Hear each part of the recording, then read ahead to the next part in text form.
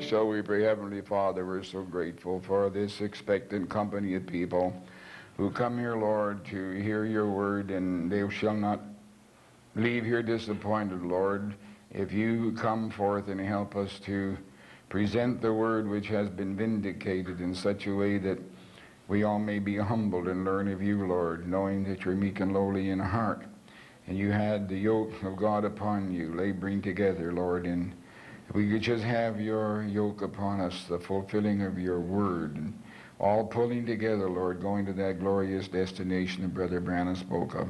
What a marvelous thing it will be, Lord, even as it was said by someone so truthfully, we have a little glory to go to glory in, and that is marvelously true. We pray we may love you as never before, loving your word, loving each other, serving you as never before, serving each other through that word, Heavenly Father, knowing that all things are bound up in there, Lord. And one day we, by your grace, Lord, we shall be in the one spirit as your prophet was with you, and all these things coming forth in our hearts, minds, and lives, just really rejoicing in the truth, knowing it's word, word, word, word piled on word, foundation, right to the very top, to the capstone, the word himself.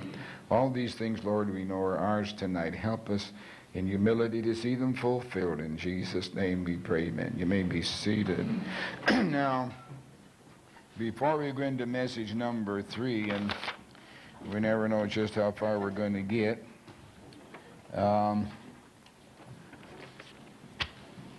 sometimes when I go back over things that I've said, I realize I've said them in such a way that maybe you don't get what I'm saying, or it looks like an overstatement. And I realize that because I talk rapidly, I think rapidly, and I don't think rapidly enough to keep up with my speech. I should slow myself down to think more clearly, to place every word as it ought to be. And the other night I knew right away that I was going to could be well misunderstood, and especially people getting a tape, they would be highly critical of what I said. And so I want to go back over it so you'll know that, well, they won't even bother to hear the next tape. They'll just figure, I've really gone down the drain with what I said. You remember the last time I had read out of Revelation chapter 20, and verse 11, I saw a great white throne and him that sat on it. Now that's going to be Revelation chapter 5 and 1, and also from Daniel. From whose faith the earth and the heavens fled away, and there is found no place. And I said, hogwash. What I was not saying hogwash or nonsense to the Word of God, I definitely said then, and I say now, that this is not a correct translation of the original. Because if you're going to say the heavens and earth fled away, there is found no place, it means they're out there circling in space, and they're out there somewhere and waiting to be located. That is not true. There's no way you can believe that. See, now what you're looking at is, number one, the word fled means to run away or to flee, or even by implication to shun. So, all right, the word place means a spot, meaning in space, a spot in space, but limited by occupancy. So, what you're seeing here is very simple. The earth cannot, or the heavens even, be a place of habitation any longer. So therefore, standing at the white throne before the face of him with whom we have to do proving, having been proved to us at this very point that white throne is on, from Hebrews, the 4th chapter, the 12th verse, where Brother Branham discerned, you could 5 million people you couldn't hide. For 5 billion you couldn't hide. There's no way. Proving this to be the truth. You see? So therefore, there was no place to hide. There was no place to go. And then notice John says, I saw a new heaven and a new earth. For the first heaven and the first earth are passed away. There's no more sea. And I saw the holy city coming down. But you go to Peter, which Brother Branham backed 100%, you'll find the earth was dissolved. And that's what you're looking at here. The fled away is not a correct understanding. So when I said what I said, I stand by what I said. This cannot be taken the way it sounds, just fled away in no place, just zooming out there in space somewhere. It just tells you flat. Remember, he'll destroy those that destroy the earth. The bride cannot live, and those that are in the second resurrection cannot live in such a place desecrated by man. Now, the earth is purged by fire before the saints come back. That's true, as there was water that came. Now there's fire, but at the end time, after the white throne, and remember all this sin and all this, the degradation is all dredged up and shown there. He said, all right, God takes his people somewhere. Brother Branham mentioned that, but he didn't say where. I say caught up to his throne and just leave it there in his divine providence. Then the earth literally turns like to a steam, back to original molecules, and God brings it forth in this tremendous resurrection. So I want you to know that. People will hear the tape on Sunday, and they'll say, well, there it is. He finally blew his lid, and that's what you're looking at. See, you're not looking at that at all, because the translation here, if it was gone back to the original and carefully looked at, you will find here it absolutely, the future is gone as far as what that in its present condition is. Now we can see then the renewing, and you can see it falls into Scripture. Also, I did not lead you astray by what I said in the book of Revelation, the 19th chapter, when I mentioned there, I saw heaven open, behold, a white horse, and he that sat upon is faithful and true. And you notice right off the bat, it mentions the white horse before it mentions who is on him. And Brother Branham categorically said the beast signifies power. And what you're looking at is power here. And so the great issue in this present hour is who came down here to put all things under the feet of the Son, and is still being done until one day the kingdom is handed back to the Father. So, and if you want to see that even more clearly, you go back with me to the book of Daniel, where I took you to the 7th chapter. I hope you're following me, because this is not difficult once you follow Scripture. In 7 and 13 to 14, I saw in the night vision, and behold, one like the Son of Man, one like to a Son of Man, exactly what you see in the book of Revelation, came with clouds of heaven, and came to the Ancient of Days, and they brought him near before him, and there was given him dominion and glory, and a kingdom that all people, nations, and language should serve him. His dominion is an everlasting dominion which shall not pass away, and his kingdom shall not be destroyed. That's exactly true. And after the great white throne and the dissolving of earth and bringing it all back, and the pyramidal city, New Jerusalem, 1,500 miles each way, comes down, what is it? The bride is there, and the Lamb has his eternal kingdom. But remember now, the pillar of fire is above him. In other words, it's all been handed back to the Father, because Brother Branham said, and before they call, he answers. So these things, many times, as I say, I don't make them clear. I've made them clear other times. You might even forget what I said, but it's right there in 1 Corinthians 15. The one that's here now is putting the church in order and bringing everything under the feet of Jesus, and he'll be reigning for the millennium, and then the kingdom will be his. And he's fully identified with us, but at the same time identified with God as an only begotten Son. So, all right, another statement I made, and this one goes back and forth and back and forth. Brother Branham did the same thing. Everybody does the same thing. And sometimes you say, how can you say that you believe if you don't understand? Because then you don't believe. And yet, the truth of the matter is, believing is not understanding to begin with, because you really don't know what you're believing. Here's what you're looking at. If you want to get the picture 100% perfect, and I know you do, you go to the book of John, the 14th chapter that Brother Branham uses, but he doesn't use that scripture that tonight as we read it. And in the 14th chapter, it distinctly says, beginning at verse 10, believest thou not that I am in the Father in me? The words that I speak not of myself, but the Father that dwelleth in me, he doeth the works. Now here's a union that is almost absolutely unbelievable. This union and the depth of it. Then believe that I am in the Father in me, or else believe me for the very work's sake. Now you see, they never had an understanding. But he says right here, believe, and from your believing will come understanding. There's nobody can tell me that he truly believes, and he's going to sit there without taking anything into his conscious understanding. Now, it may be that you're like the washerwoman. Brother Branham said 2 or 3 tapes is all she needed. He saw some people fill up slow, some people fill up fast. Again, he said there's Christians in the order of Lot, like being a nickel and a dime a dozen, and Abraham being the silver dollar. There's things in there that you have to understand, and sometimes I skip over them, but if I catch them on a tape, I find, well, hey, I don't know that the people are really getting what I'm saying. I might confound them. I may cause them a bit of trouble. Now, the other night also caused my wife a bit of trouble. I mentioned in there that we have a wonderful marriage, but it's been strained a little while at times because of her mind. Now, that sounds, I should have said her memory instead of her mind. Is she losing her marbles or going bananas? No, she isn't at all. She's worried about many times forgetting, and yet she forgets that when she had her problem with her jaw, well, it was a problem. She has an ache in there that's undefinable. It comes and nobody knows the answer. And so when it came to time for implants, it could make it worse if an operation was there and a disturb a nerve. We went to the best neurologist in Columbus. He's the head of the university. And so, well, he said, Mrs. Vale, let's make some checks here. And he checked her out and clunked her here and clunked her there. And then he gave her a memory test because she was complaining about her forgetfulness and all. And she got a perfect record.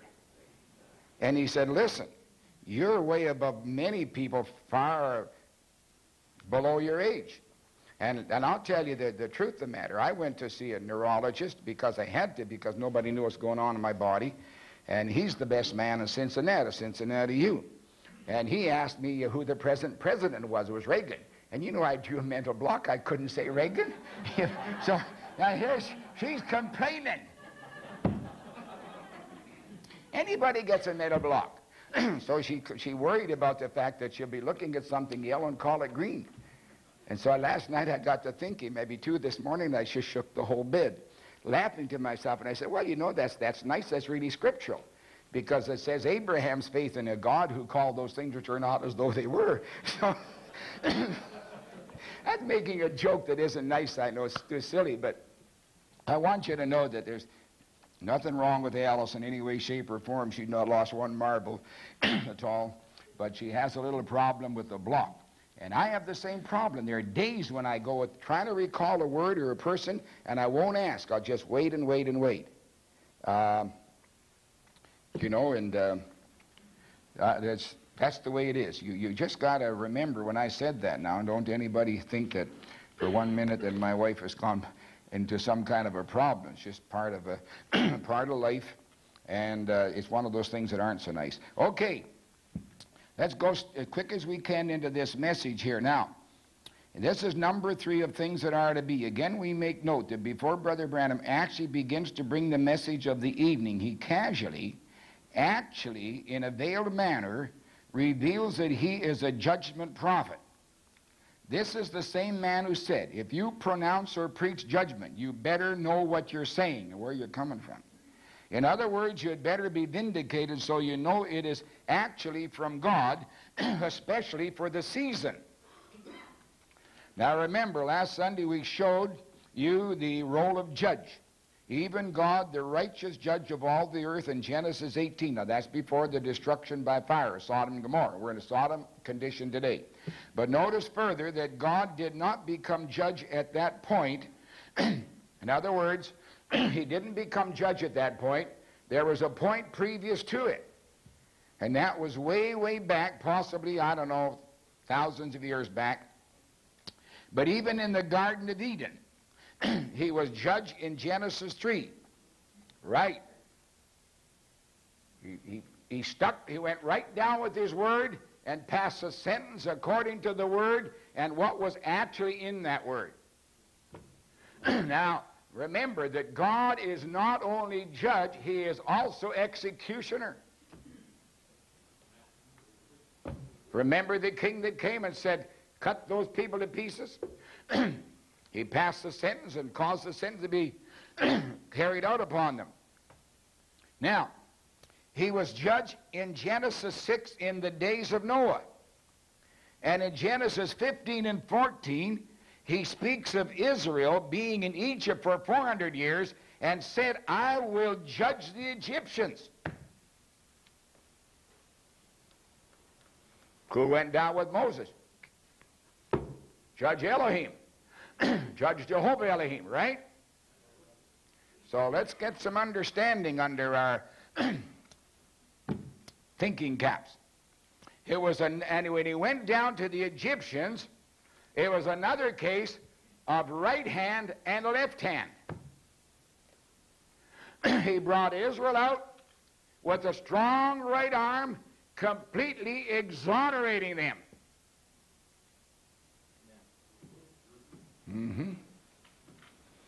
Through the blood that scattered sin until there was no evidence. And you could not impeach them nor impale them. You know, the word impeach and impale are two different words. I wouldn't mind being impeached if they couldn't impale me. They can do something about it. It's a pretty rugged situation. So he went down with both hands. In the right hand was the blessing. And remember again, Jesus is also known as the right hand of God, or the power and might of God. And he went down with the left hand, and in the left hand there was death to the firstborn of the world, life to the firstborn of his chosen. And the great plague of death in this hour also is here in the left hand, according to 2 Thessalonians, the first chapter, 7 to 10. And in the 2 Thessalonians, the second chapter, the second death, the plague. And you know what the second death is? Lake of fire. And you try to tell me White Throne isn't here? The time hasn't gone into eternity. They were not standing right here with time and eternity completely blended. You can't tell one from the other.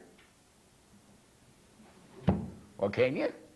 Can you pick your soul out and show it to me? Tell me something about it. Not with a microscope. In all 7 ages of the Gentiles, that's the Gentile church ages, he judged each age. And when you see they wouldn't listen, he condemned it, laid away his messenger and his bride, and condemned that age. Then sent a new message with a new messenger.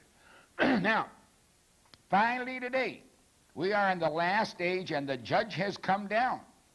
And here we find some truths in Scripture, and we looked at them. We're reviewing them now in the 6th chapter of the book of Revelation, and 12 and 17 verses. And I beheld when he'd opened the 6th seal, and lo, there was a great earthquake, and the sun became black as sackcloth of hair, and the moon became as blood. For the great day of his wrath is come, and who shall be able to stand? See, in the 8th chapter, and, we read a few verses here. When they opened the 7th seal, there was silence in heaven about the space of half an hour, and I saw the 7 angels who stood before God, and to them were given 7 trumpets. Another angel came and stood at the altar, having a golden censer, and there was given unto him much incense, and he should offer it with the prayers of all the saints upon the golden altar which was before the throne. That's, you remember, the Bible says to Moses, see, thou make all things according to the pattern I showed thee in the mount. And the heavenly pattern up here was cleansed by blood also, like down here. And the smoke of the incense which came with the prayers of the saints ascended up before God out of the angel's hand. And the angel took the censer and filled it with fire of the altar and cast it in the earth. And there were voices and thunderings and lightnings and earthquake. And the 7 angels which had the 7 trumpets prepared themselves to sound. The first angel sounded, there followed hail and fire mingled with blood. And they were cast upon the earth. The third part of the trees were burnt up, and the green grass was burnt up. You talk about a forest fire. Talk about hundreds of thousands of acres burning. We're talking of millions, I guess, aren't we? The second angel sounded, as it were, a great mountain burning with fire was cast in the sea, and the third part of the sea became blood. What do you think that was? And there was some big meteor or something run out of course up there and come down, now burning up. The third part of the creatures were in the sea and had life died, and the third part of the ships were destroyed.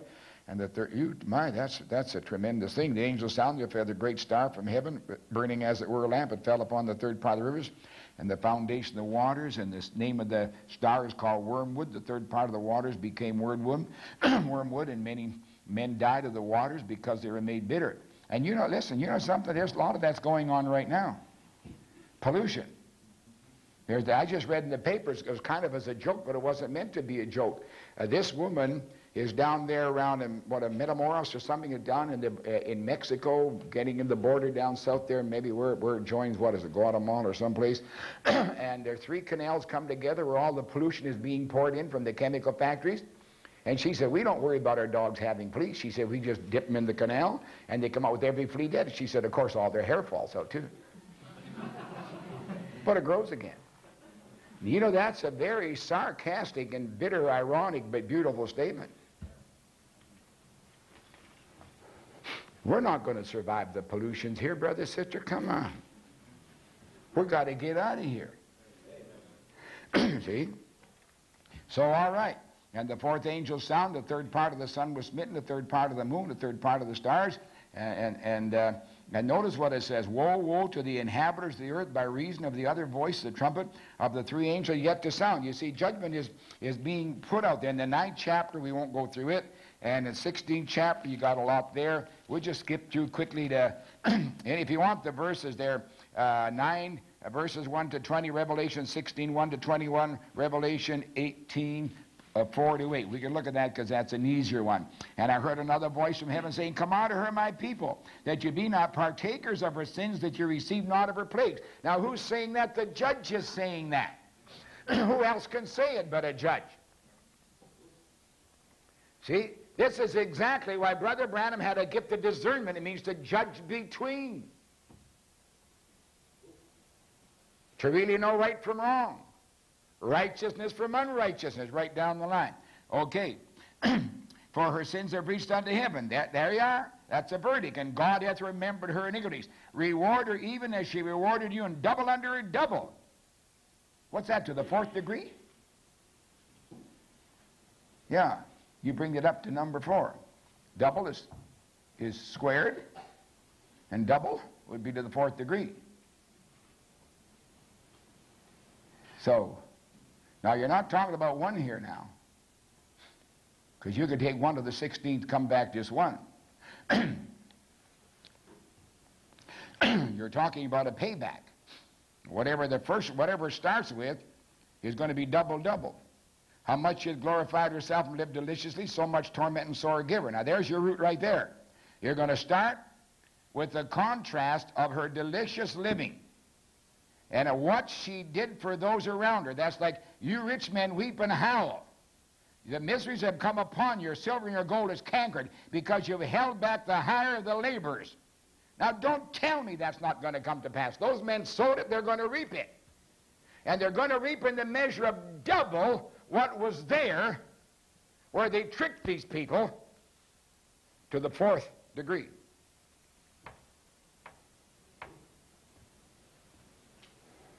God's mills may grind slow, but they grind fine. How much you give her sore and torment.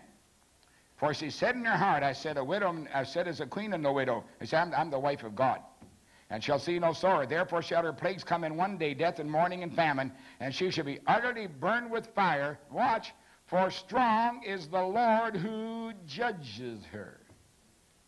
Judge. Huh? Ask you a question. Why aren't the preachers preaching judge? You say, well, Brother Vail, that makes you very smug. Well, didn't say I wasn't, but I don't know that I am. That's the 20th chapter, verse 11. And I saw a great white throne and him that sat on it, from whose face the earth and the heaven fled away. In other words, it's not inhabitable anymore. Forget it. No longer exists as a habitation. See? That little spot that it has in the universe. And everybody knows, every astronomer, anybody studying any kind of a science, which I'm not a scientist, nor astronomer or anything else, you know this little earth here is barely a pinpoint when compared to everything else. And the whole thing going in circles. Like Brother Branham said, you'll find this one big circle. Science is beginning to believe that. Found no place. And I saw the dead, small and great, stand before God. Now the books are open. Ha ha, judgment. Another book opened, which is the book of life, and the dead were judged of those things written in the books according to their works. See, judged. And the sea gave up the dead were in it, and the death and hell gave up the dead in them. And they were judged, every man according to their works. And death and hell were cast in the lake of fire. This is the second death. And whosoever is not found written in the book of life is cast in the lake of fire. Judas is there. Okay? In the 19th chapter, we won't read it because the same thing is there. This is the one coming. The Spirit that's in our midst becomes incarnate to us, coming back in his marvelous, glorious power, exalting the Lord Jesus Christ and the bride as they're coming down there. And notice out of his mouth goes a sharp sword, and what's written on his and he is the King of kings and Lord of lords. But what about this? He was clothed with the vesture dipped in blood, and his name is called the Word of God, and he's the King of kings and Lord of lords. And what's he doing? He's judged, and he calls all these things that come to pass. So, all right. We're up here where we can just start reading again. And Brother Branham said, I was talking to a very loyal friend of mine not long ago who's a Catholic. He said, God will judge the world by the Catholic Church. Well, you know that's a lie. God can't judge the world by any church. You know, that's just like years ago we made a big mistake in the Baptist church over there in Spencerville, Ohio. We had a little Halloween party to keep the kids off the street, you know. Well, I say, come on, don't bother writing on people's windows and doing little tricky, foolish things, you know. That's not right. You know, come on, we'll give you a real nice party, give you prizes, everything else. And so this one woman, she'd been coming to church, and we thought, well, we'll make her feel welcome. So we said, okay, you pick the one for the prize. So she picked her own kid, and the kid was maybe 4th grade or 5th grade. And, you know, that's a picture like like we're talking about here. Which church? Why, the church would judge everybody by themselves and say, come on, all you Methodists, come on in here. Or all you Baptists, come in here. All you Catholics, come in here. You can't judge by any church. If so, he said, what Catholic church? And there's different Catholic churches. Most people don't know that, but there are. If he judges by the Methodists, what about the Baptists? If he judges it by one, then the other's lost. There's too much confusion there. But we have to go to the Bible to find our true statement. The Bible says that God will judge the world by Jesus Christ, and he is the Word. In the beginning was the Word is with God, and the Word was God. The Word is made flesh and dwelt among us.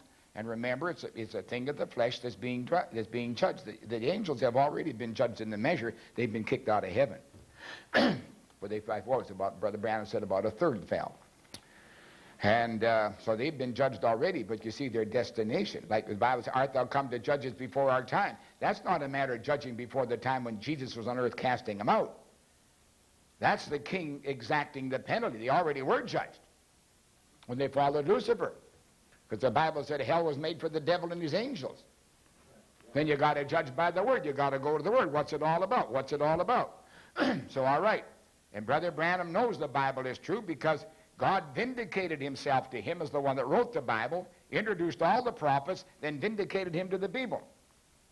Now he said Hebrews 13:8, he's same day ever, say yesterday, today, and forever. And I believe that to be the truth. Now, I believe that God in the beginning, being infinite God, he's the infinite one, and we're the finite. His mind is so much greater, and we in our little finite minds cannot understand his great infinite wisdom. Now that's a very broad statement because the word wisdom is going to include everything that is in God's mind concerning God's knowledge. And it's a complete compendium. There's nothing missing. There's no other thought can be added. Nothing can be taken away. Now that's a tremendous thing. Now, so we cannot understand his great infinite wisdom. But therefore when he speaks anything, it may seem very strange to us to hear him say a certain thing in the Scripture, but it's got to happen. Now, Brother Branham, of course, is launching his sermon, things that are will be, or things that are to be. So, when you go back to God, you must remember things are. See? Because he's what? The great I am. There's no past and future with God. Simply God, the eternal one. That's El Elohim, or El Elah, or Elohim. That's a strong one bound by an oath. Then later on he calls himself Jehovah Elohim. Same person. It's a compound title. And within one title, the Jehovah complex is a compound of 8. Now, Brother Branham mentioned 7. So does everybody else. But there's an 8th one, and it's called the sanctifier, number 8.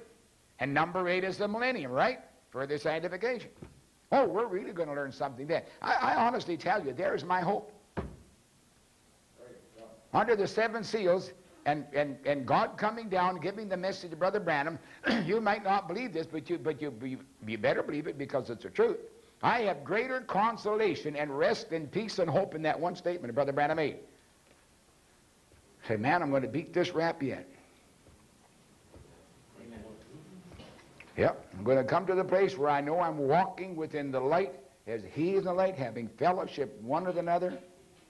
You say, well, add the rest. The blood of Jesus Christ, God's Son, cleansing. That's for this hour right here.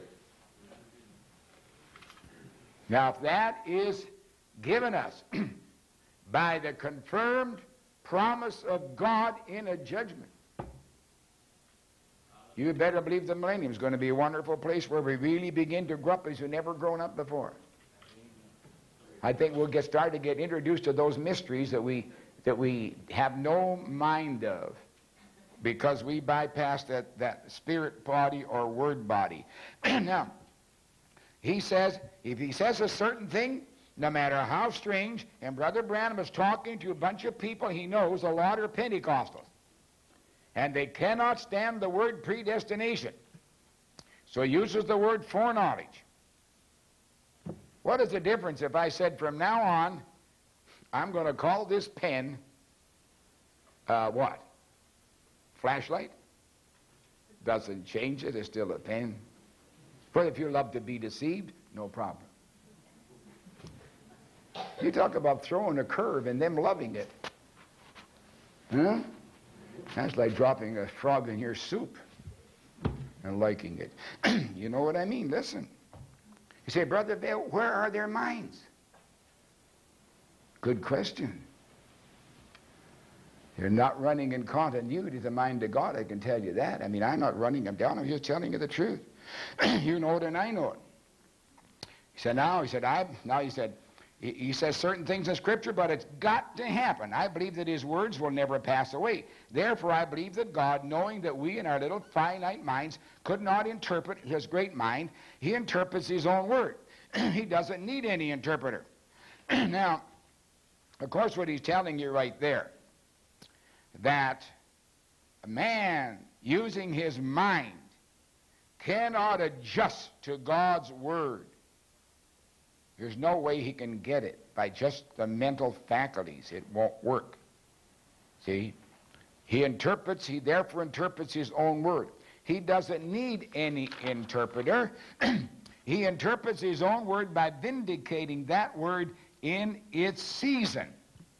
Now, here is where you will find that Brother Branham differs from every person that you'll ever run across, as far as I know, in any works written by anyone of so-called stature in the realm of the study of the Word of God, call it theology or whatever you want to call it. It seems that everybody gets stuck with a certain rhythm of a continuity that they feel, hey, one big lump here and it goes all the way up to here until the entire lump has run out. They don't understand what started with a great big lump had a serious flaw. Wrong Jesus, wrong spirit, wrong word. And therefore the lump was already being diminished until in the 4th age, which stands in the middle, the furthest from the light, it was almost chaotic, utter darkness, where God had to stand up and say, listen, I'm tired of you, and I'm telling you, woman, if you don't straighten up, you and your daughters are going to the lake of fire, period. And I'm going to end the whole bunch up in the Great Tribulation. That means every representative church. And they all came out of Rome. Listen, I got Time magazine. Maybe I can find it sometime, but I'll show you every single church came out of Rome. Everyone's a daughter. They're all going to be in the tribulation. They're all going to the lake of fire. Second death. See? Now, this business of God in his seasons. The Brother Branham spoke of spiritual fruit in due season. Now, I read this a long time ago to you. It's a Wuest, liberal, expanded translation of God's Word. Now, here's what Peter says. Concerning which salvation prophets conducted... I got the right one for it. No, here we are, start this side.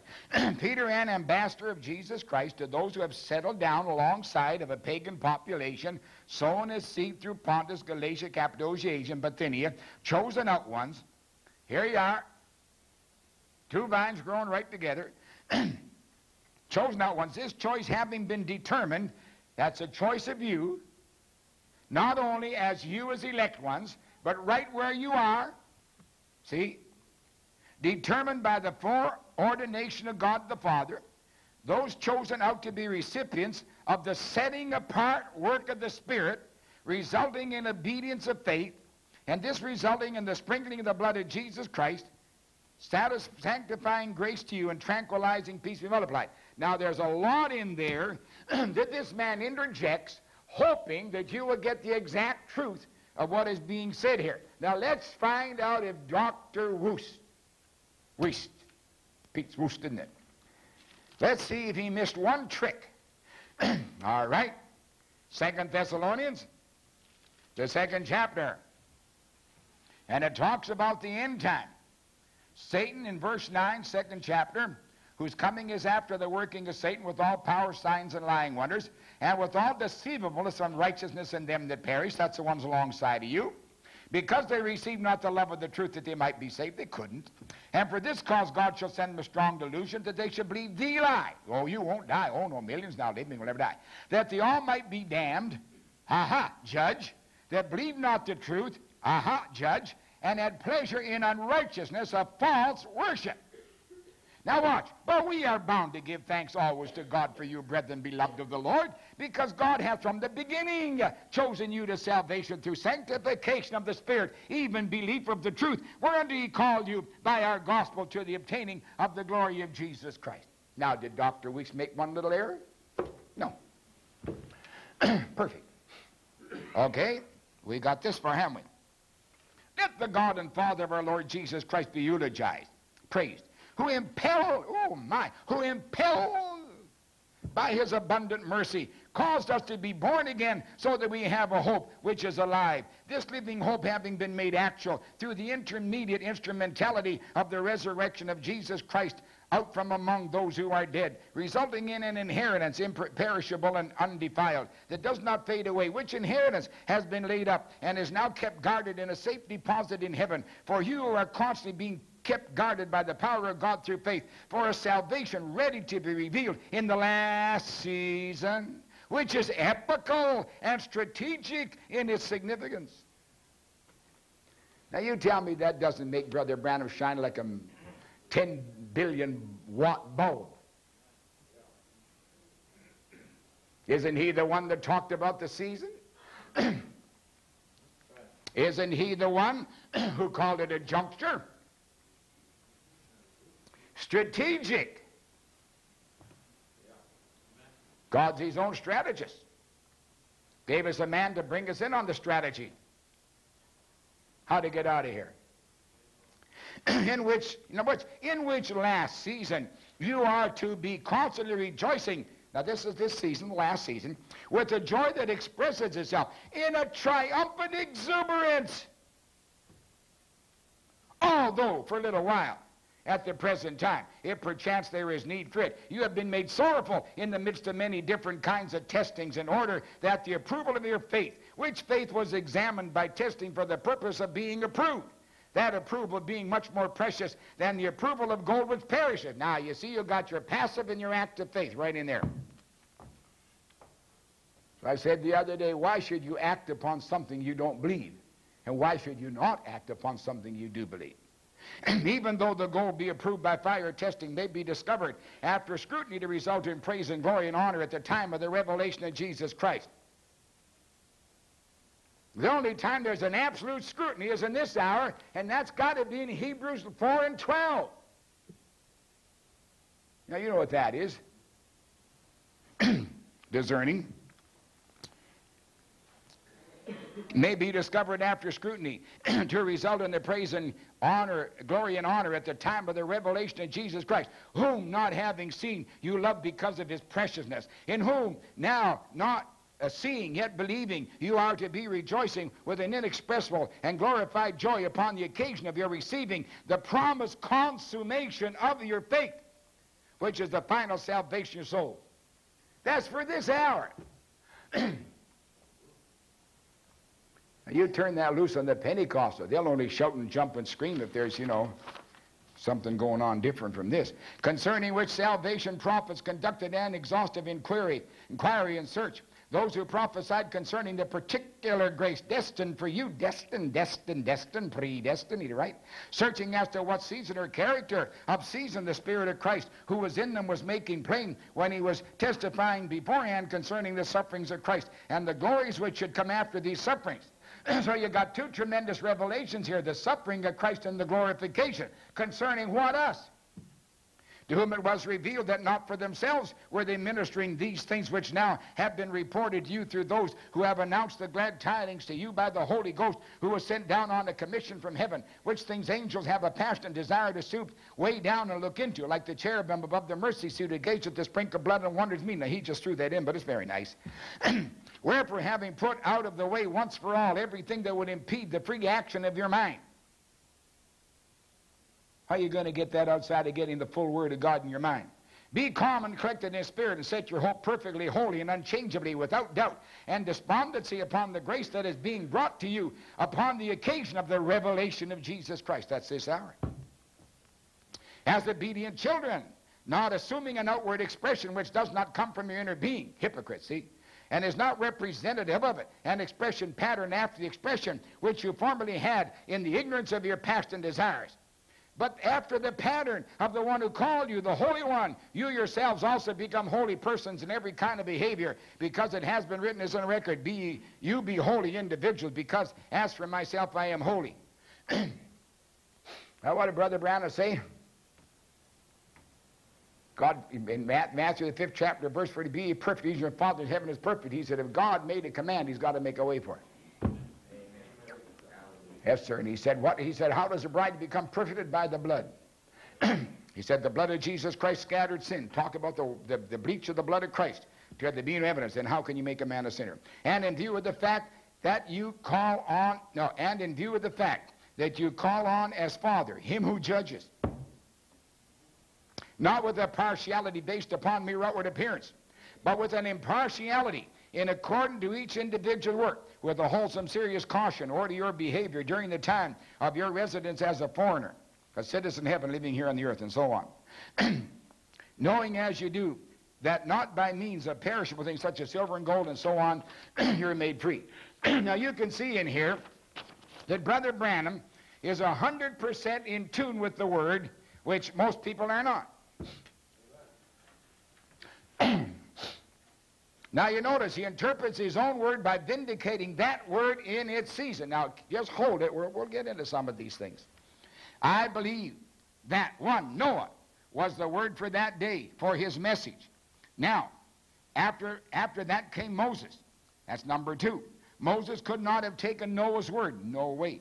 He could not build a ship and float them out of Egypt down the Nile River or to the promised land and so forth. His message didn't work in Noah's day. That was the part of God's word that was vindicated to be truth by Moses. He didn't have to, nothing was vindicated about Noah. That was vindicated. What vindicated Noah's message? The flood. Took it away. Neither could Jesus have had Moses' word. See, no way. Now that's 3. Now watch. Luther could not have maintained the word of the Catholic Church. No way. He had to kill it. Wesley could not maintain Luther's word. Now it died. And the Pentecostal could not take the Methodist word. See, the church is growing. Each age, it's allotted in the scripture here. So God, through the Holy Spirit, reveals his word by manifesting it and vindicating it himself, showing that it's his word being brought to pass in the day that is promised. Now, just right here, stop. I don't care how present and how perfect anything is from God. manifested under your nose, as though you had a bologna, a sausage, or cucumber grow on your nose. That clear, that evident. You don't know what's going on. In spite of it, unless you listen to what the voice of the sign indicates.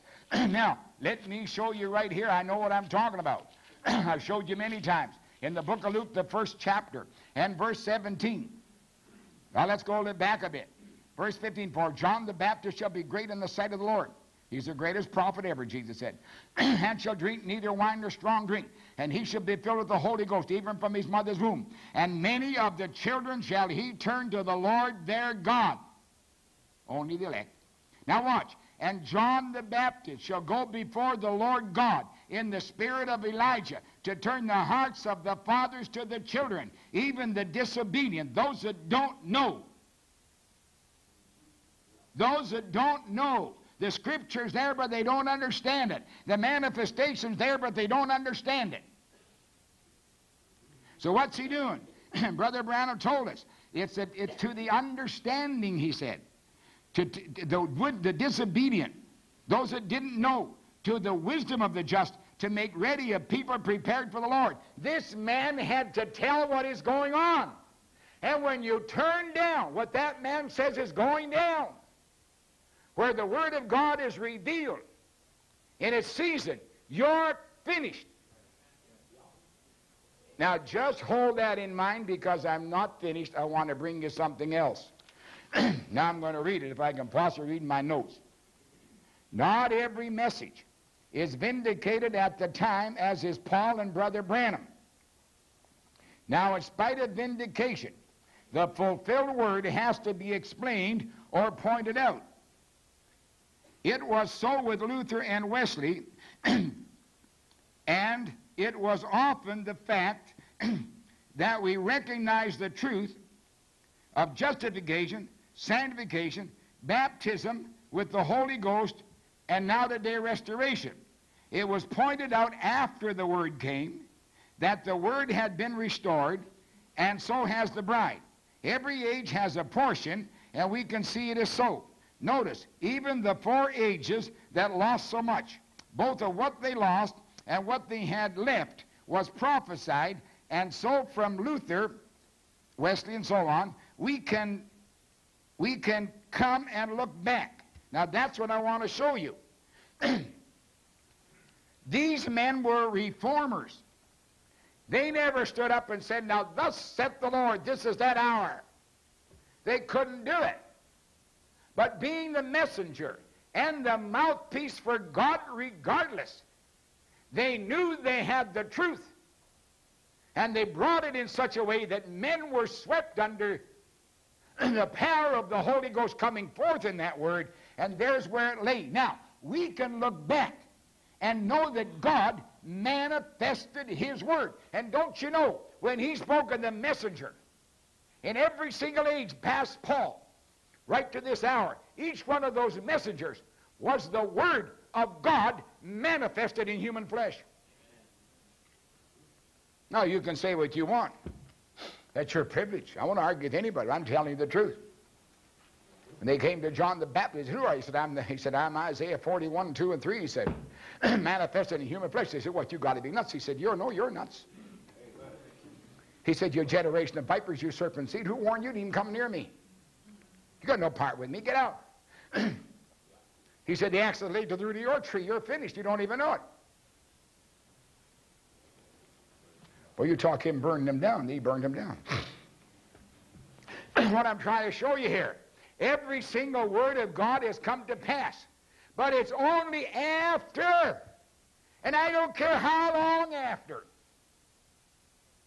the manifestation comes. You have to see that that was it. Now, in the end time, that's a different thing entirely.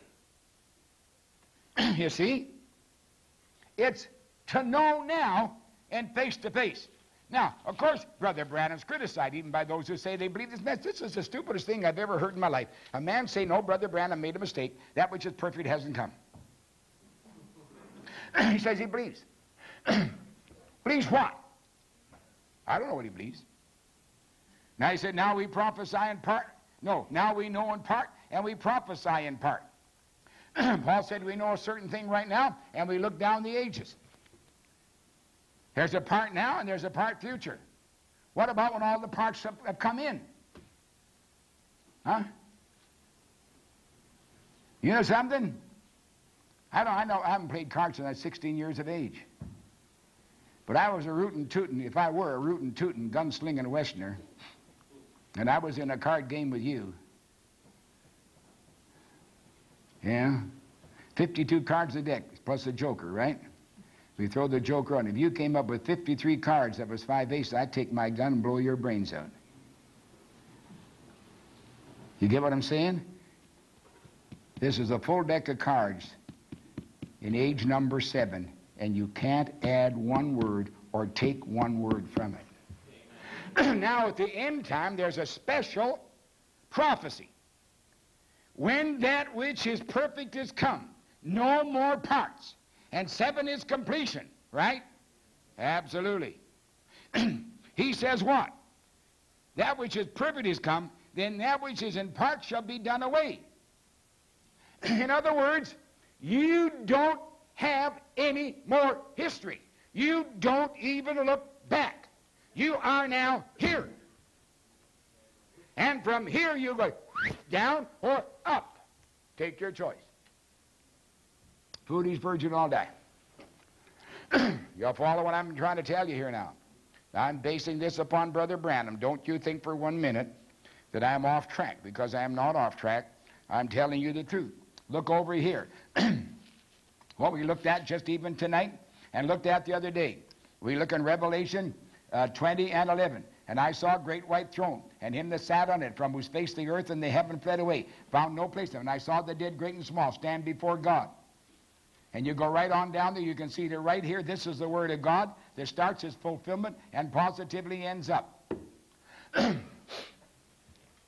There's no way that you can get away from the Word of Almighty God. Why? Because it is face to face. Back here again, in the book of 1 Corinthians chapter 13, I shouldn't have turned away, but it did.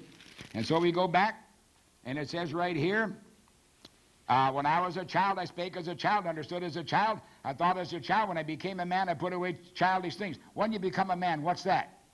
That's maturation. What's that? Adoption. See?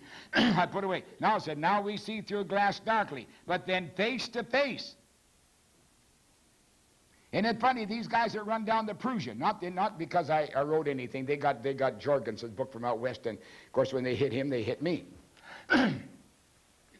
So they said, well, now this business of presence, there's nothing to the Prussian. Why? We go back to the Old Testament. And it said, and he said the word presence here is, you know, when they went down to Egypt and came out, he said, I don't go unless your presence go with me. And he said that word means face.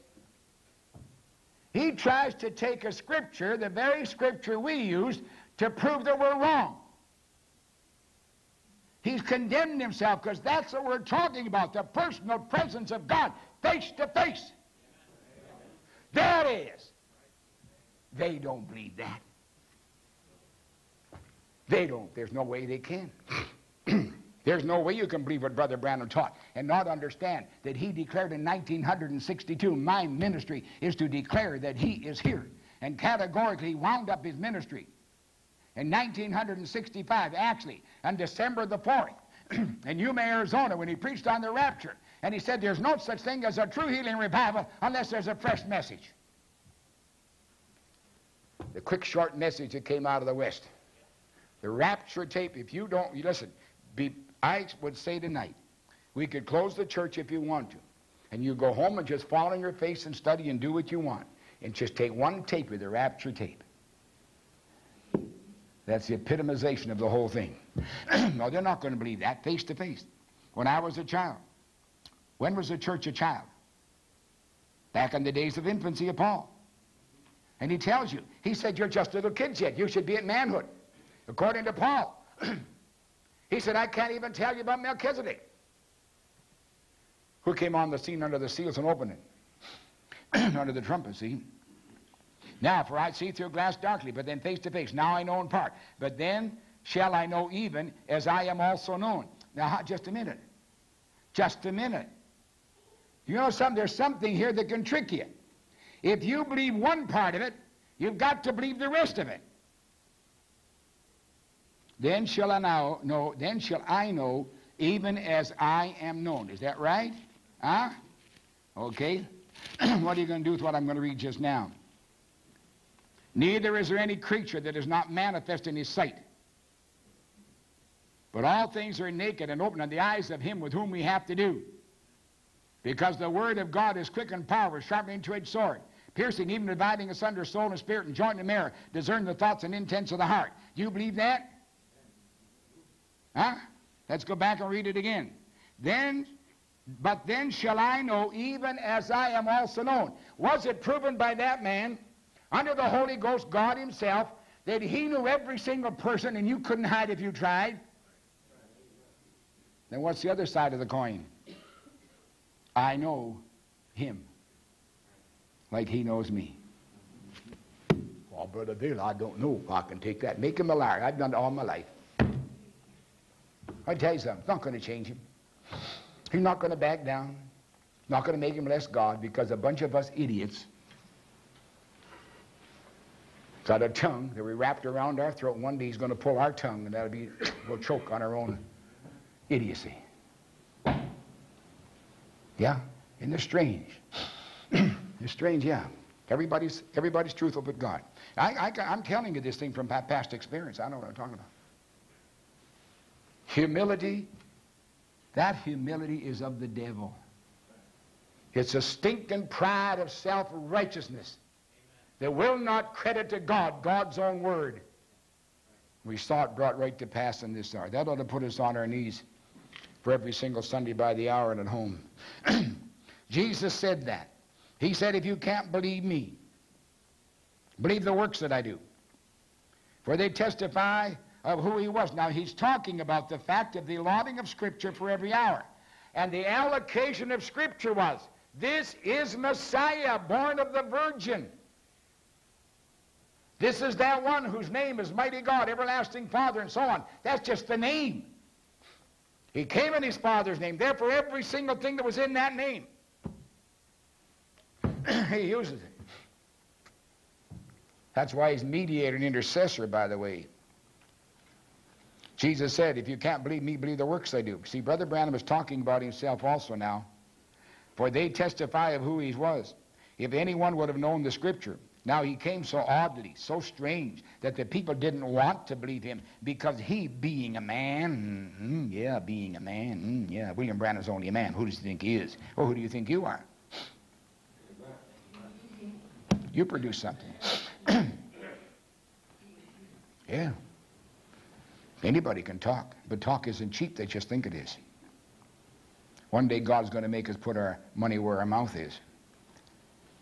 And the Laodicean age doesn't have any money. They just think they do. They're wretched, miserable, blind, naked. Oh, they think you're rich and Christian good, don't like a thing. Oh, we can make it. You can't. They're not going to make it. They're chapped. The life has gone out. They're dead. The life has gone to the new message. What new message? William Branham.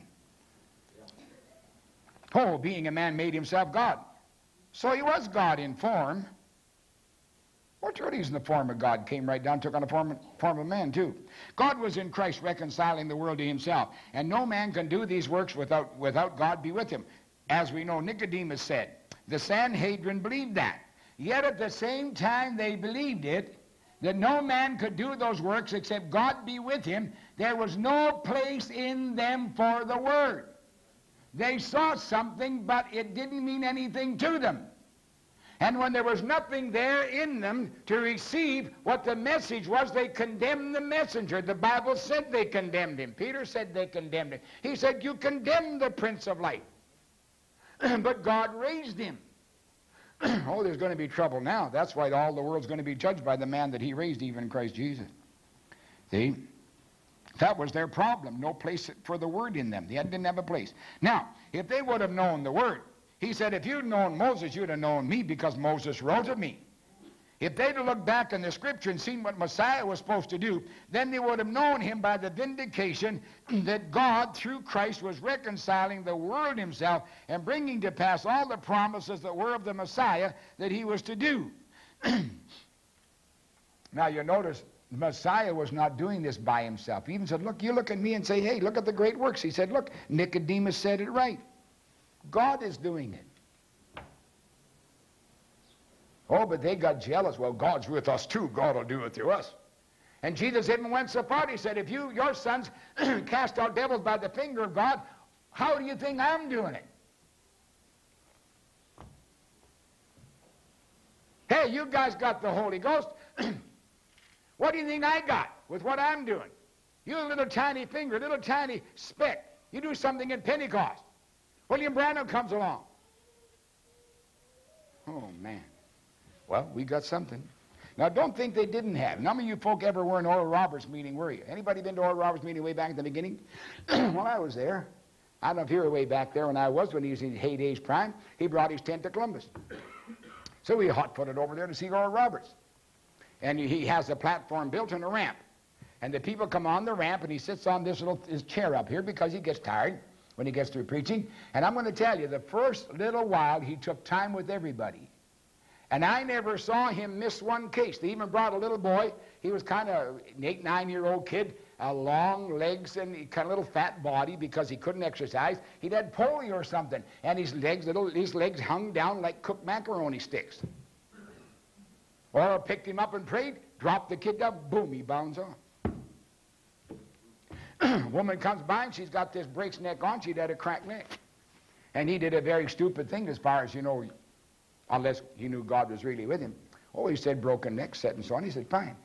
He prayed, took him in, no problem. Right down the line. I don't know how many perfect. Then he went through the prayer line. He said, this ought to do it. Like Brother Branham. Let's all have a quick prayer line. It was fabulous. But I'm going to tell you, not one had thus saith the Lord. There isn't any vindication in theirs to talk. The only vindication they have say, I know that this gift is of God because the devil doesn't heal. But that could place them outside the pale of safety because they don't listen to the true word. Now they become false shepherds, false prophets, and false teachers. I never knew you. Depart from me, you that work iniquity. They knew better, but they wouldn't follow. See, that's a terrible, terrible thing. But listen, brother, sister, you got to face the record. Now, Jesus bore record of that word. What word? The word of this hour, based upon way back there in the time of Moses. Moses, the Messiah, who was to be, I beg your pardon, the one who was to be Messiah would be a prophet, of whom Moses was the picture. And remember, that prophet was not one to whom God appeared in visions and gave dreams and signs and things. It was one to whom God stood face to face with God in him, speaking, even apparently. And what was God doing at that hour at Israel? Speaking even apparently in the body of the Lord Jesus Christ. This was the great Messiah. They didn't believe Moses. They turned him down, just like Jesus said. Jesus bore record of that word, making that word live for that day. Absolutely. And I believe that's the same thing we live in today, God bearing record of his word by vindicating what he said he would do. Now, William Branham, who are you talking about? Well, if you haven't guessed, but I'm talking about William Branham. You know, people don't want that. No, because they want to be great somebody. Oh, yeah. You know, it's a pitiful thing. Why can't we just, well, anyway. Now we know that this is the day of salvation. Who said so? Who said this is what I read here from Peter? Well, how's anybody going to know? It's veiled in mystery. Jesus demanded a lot of prayer and consecration concerning it in case you missed it. You know, it's just like the time that Ethiopian eunuch was going down back home and he's riding in the desert there mumbling to himself over Isaiah. And God picked up Philip and said, hey, you get in that chariot right now. You better talk to that man. So he joined himself and he said, hey, how you doing? He said, well, I'm not doing so good. I'm reading this scripture here. And he said, I don't know who he's talking about, himself or somebody else. He said, you have any insight? He said, definitely I have insight. And he told him. How'd that man have known? See, even the days of Jesus, the disciples said, oh, we believe, we believe. Now you tell plainly, we understand now. And here he appears on the road to Emmaus. They don't even know who he is. Boy, that's a fine kettle of fish, isn't it? It's the same thing today. But people don't want to admit, why, me, a Christian full of the Holy Ghost, me winning souls and doing this and that. You tell me, I don't know. Why, boy, you watch it. Look who you're talking to. Amen. Oh. You know, I want to tell you, you've ever been in my boots, and that man's present looking a hole through you, you wouldn't have to worry about God looking a hole through you. Or you better really start worrying about God looking a hole through you. Now, we know that this is the day of salvation where God is calling men from the world, from a life of sin unto a life of service. Well, that's general, too. And of the day that God poured out his Spirit from on high, great signs and wonders are to accompany the ministry of this day. Now, if we're going to look at Scripture, from Brother Branham's statement right here, which I've got to do it because I don't want to just pass this off as something that's history. Now we know that this is a day of salvation. Now it is, but where, a special part, the end time, where God is calling men from the world, come out of her, for a life, from a life of sin, denomination in Egypt, Babylon, unto a life of service. Therefore, whatever is in the church, the harlot system, is not serving God. Now he's calling us for a service. You know, I'm going to pull a real mean one on you, because I'm a mean type of guy. You God forgive me. What do you mean before I read it? Huh? You promise? Let me just show you how far short we fall.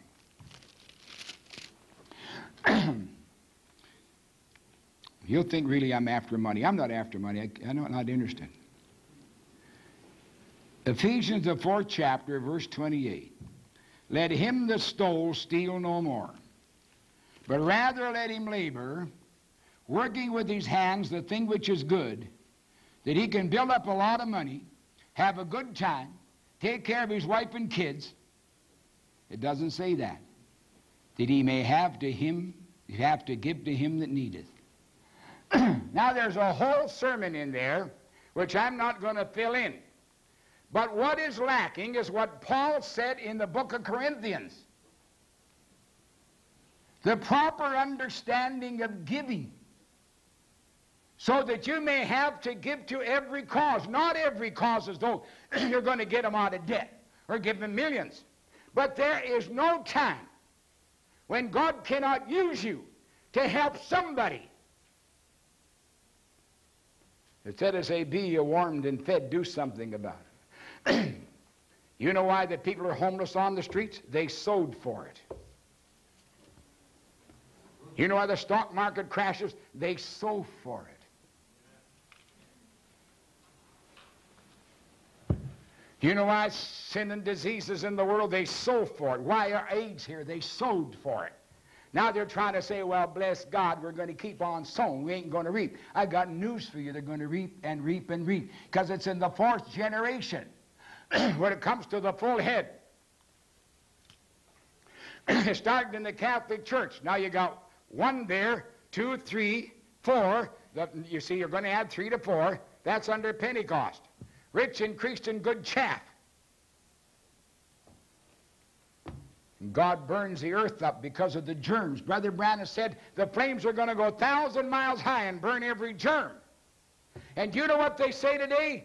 There are germs that are so powerful that only fire can destroy them. And that's going to be a mighty tough fire. Like the somatides I told you about. I thought it was maybe 50 rads. There's 50,000 rads of radiation they can withstand. The somatides in your bloodstream.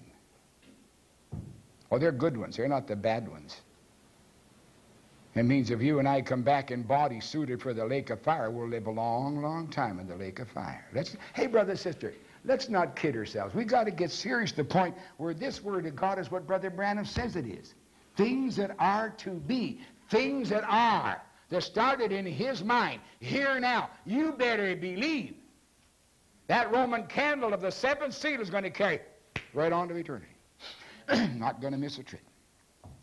Calling men to service. How do you serve God? By serving others. And in the day that God has poured out his Spirit from on high, great signs and wonders are to accompany the ministry of this day.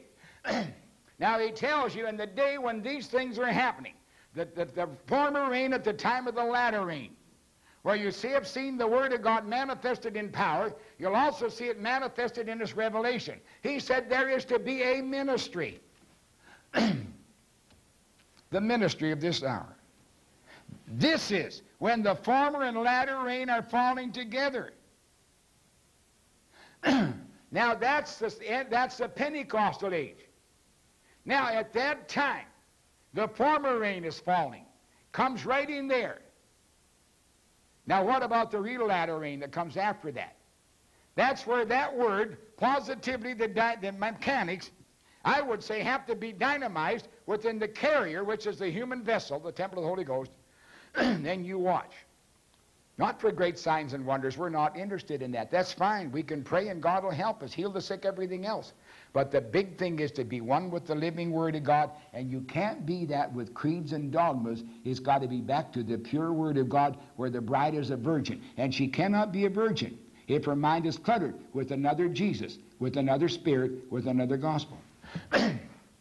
And today they've got all three. I'm sorry, but that's the truth. Let's go to Zechariah. How much time we got? 15? Why don't we just quit right here? Why don't we just use this right here? We can make a short recap tomorrow morning, and we can go on. Now you can see this is a very interesting sermon.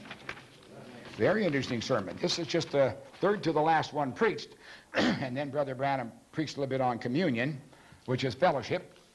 And he went off the scene. But he's not off the scene too far. Brother Branham said, if you talk real nice about the people departed, he said, a sweet spirit enters the room. He said, that's the spirit of that person. So I have an idea that Brother Branham's around here quite often. At least I certainly hope so. I hope when he comes, he doesn't get angry at me. I warned him. I said, Brother Branham, I preach too tough. He said, well, somebody's got to tell him. So Brother Branham, you know how it is. We're here. You see, hey, I'm not trying to commune with him. But he told the truth. I believe he told the truth. I believe it. Yeah. See, when you think of God's prophets, you're thinking of a mighty high order. Represented God. We also represent God as ambassadors and legates, sure, but not like that. No. We're not the seed carrier. The prophet was the word carrier. We take and help him sow the seed. Okay, what are we going to read from tonight? Because we have to read foot washing and communion. And let's just bow our heads in prayer. Heavenly Father, we thank you for your word of grace you've given us. Time now, Lord, to change the order of the service and go into that part, Father, which is good for us. And we are here, foot washing and communion, which is marvelous, Lord. We appreciate it so much. We pray, Lord, as we read a little bit of Scripture, you'll anoint us to the end that we see more of the divine revelation and truth, which is in your word. In Jesus' name we pray, amen. Now,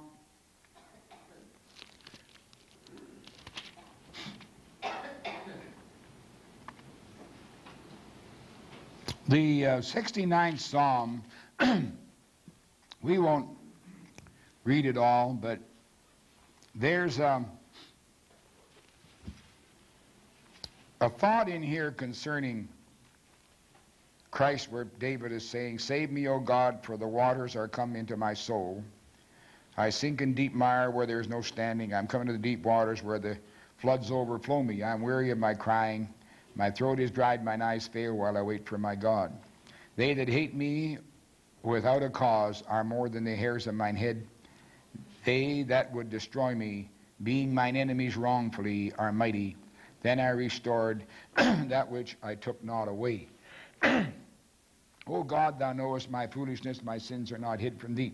See, all in through here you find an interweaving of the Spirit of Christ identifying with David, the prophet king, who is in great depths of problems because of what he did, and yet the Spirit of Christ coming through, telling us, moving through David and some of the experiences there, he said, they would destroy me. They hate me without a cause. Mine enemies wrongfully are mighty.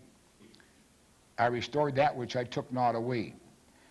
David could be saying that in a very minor key, but there's no way he could say that he hadn't done wrongfully and he hadn't taken that which wasn't his. He did. He took Bathsheba. So you see the Spirit of Christ in here all the way through. He said, O God, thou knowest, that 6th verse, let not them that wait on thee, O Lord God of hosts, be ashamed for my sake. Let not those that seek thee be confounded my sake, O God of Israel. Because for thy sake I have borne reproach, shame hath covered my face. I am become a stranger to my brethren, alien unto my mother's children. For the zeal of thine house hath eaten me up, and the reproaches of them that reproach thee are fallen upon me. So you can see coming through again the life of Christ, the reproach that he bore, hated without a cause, only having done good. And what is doing it? The zeal of thine house hath eaten me up. Now what was wrong with Israel? Zeal without knowledge. They did not have a knowledge of the true God. Now, we'll be accused of being zealots, fanatics, and everything under high heaven. We're going to be well, you know, cults and everything else. Oh, those guys are just crazy. But you see, they don't understand that our zeal is a zeal from God against the zeal of their organizations. Israel had a zeal without knowledge. We have a zeal because of knowledge. See, their zeal is to keep what they got. I don't understand. You know, when you begin to figure that this thing started way back in Rome hundreds and hundreds of years ago, almost 2,000 years ago, you think, my heavens, what are they trying to perpetuate? Can't they see history?